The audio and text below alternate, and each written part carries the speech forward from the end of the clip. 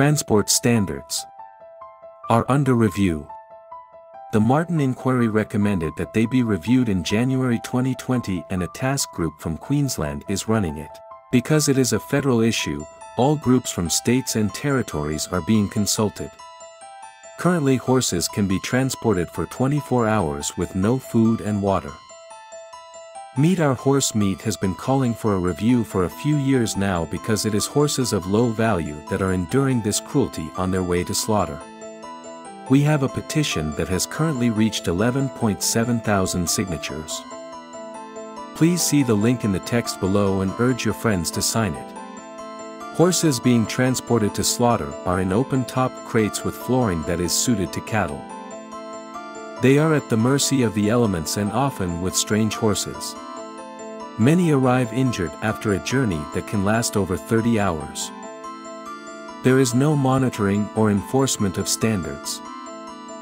Our standards are well behind the UK and EU, where 8 hours is considered a long journey. In 2019 there were 16 animal welfare reports about horses arriving at Meramist abattoir.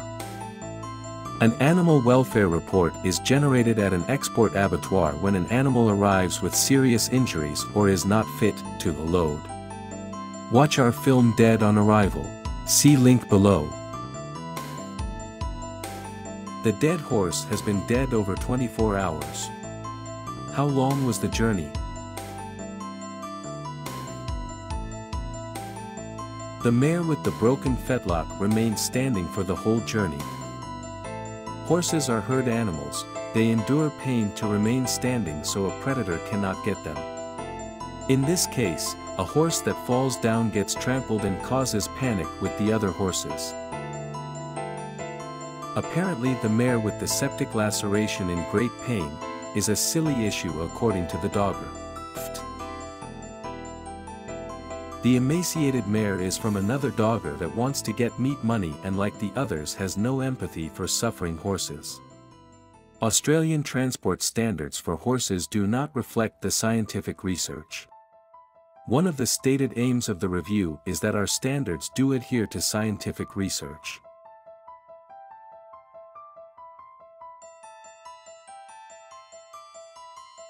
Having an empty stomach is a stress situation for a horse.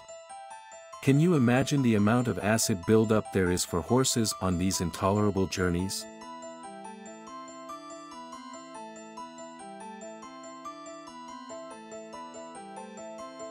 Fit to load is a stipulation of the standards, but there is no enforcement.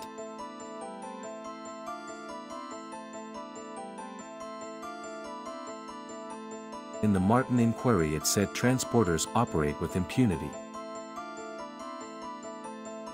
Many knackeries will come and shoot on sight and take the body away, so there is actually no reason to send a horse to the sales or a dogger. None at all. Unless you want to cash in that poor body. Put horse welfare first. Prosecute violations of the transport standards. Ensure that transporters upload a photo of their breaks, food and watering. Put horse welfare first.